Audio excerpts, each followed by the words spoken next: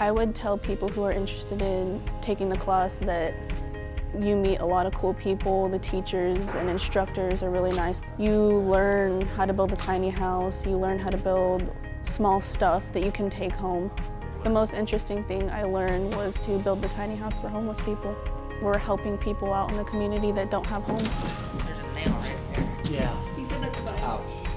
The reason why I participated in this program was because I got to see all the older kids do it and all the 18-year-olds do it, and I thought it was really cool how they got to build a tiny home and they get a lot of job offerings afterwards. I would say to people who are considering signing up for the course, it's a good learning experience. You get to earn high school credits too if you are young, but it's also very fun. Some people aren't sure of the type of careers they want, and this can help. This works, that kind of go like X's. My students ranged in age from 14 to 19 years old. My goal in this class is to really have students finish high school, because regardless of what job they get into, they're going to want to complete high school.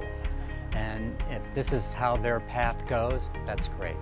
You know, if they get into construction, that's an added bonus. The thing that's nice now about construction is that they're hiring lots of people. Construction is booming in our area. We had somebody show up and say, okay, if you get on with the laborers, you're going to have work for 19 years because of the light rail.